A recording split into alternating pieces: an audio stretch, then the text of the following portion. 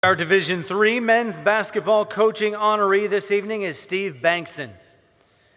Since the time Steve was in 5th grade, he knew he wanted to be a basketball coach. He got to realize that dream and spent 44 years as a head coach at the high school, junior college, and Division III levels.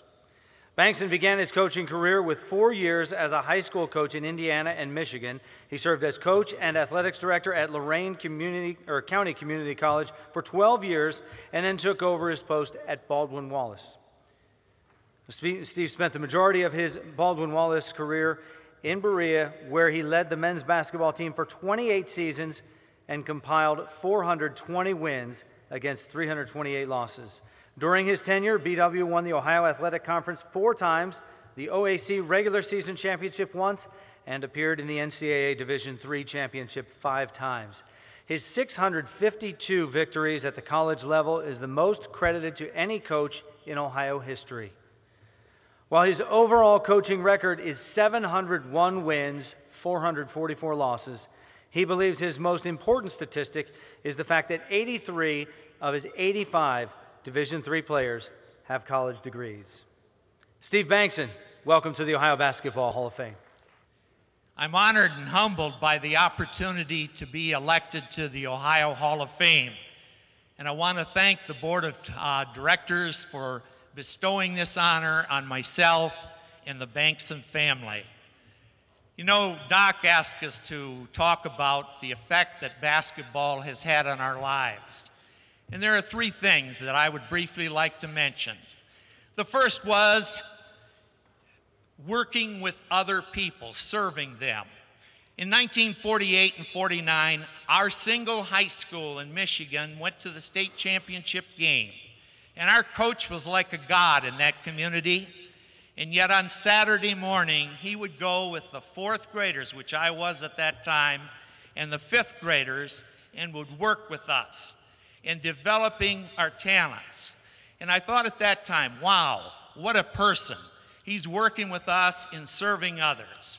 And whatever our role is in life, serving others is so important. Secondly, basketball has allowed me to perform a job that I loved. I never really went to work. I always wanted to be a basketball coach because of my high school coach. And I was in that for 44 years. And I loved it. I loved working with the players and being around people and being in the great game of basketball. And last but not least, folks, are the many fine people that I have met during my time as a coach. I've had great assistant coaches. 4 of them are here this evening: Jim Finnegar, Guy Neal, Don Hershey, and Chris Kibler. And they were so instrumental in our success and our close personal friends. No coach ever had a family that was more supportive than I had. We had 3 daughters, and from the time that the oldest was in the 2nd grade until the youngest graduated from college, a span of 25 years, one of them was in attendance at every game, home or away.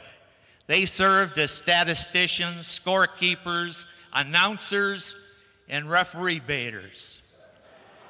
And last but not least, my wife of 52 years, she was my psychiatrist, advisor, counselor, mentored players. She was tremendous. And tonight we have numerous players who are here who have played for me. That's a tremendous honor for me to have them here. And we had no sons in our family, so I regarded my players as my sons. And it's great to see them here tonight. I thank the referees who are here tonight. I always regarded them as good friends. And in 44 years, I had 5 technical fouls. Now, not that I didn't get on the officials, but I knew that they had a job to do, and they did a good job. I want to leave you tonight with an Irish blessing. There are many here tonight I've not seen since I retired, and some I may never see again. May the sun shine warm upon your face. May the wind be always at your back. The rain fall soft upon your grass. And until we meet again, May the good Lord hold you in the palm of his hand, now and forever. Thank you very much.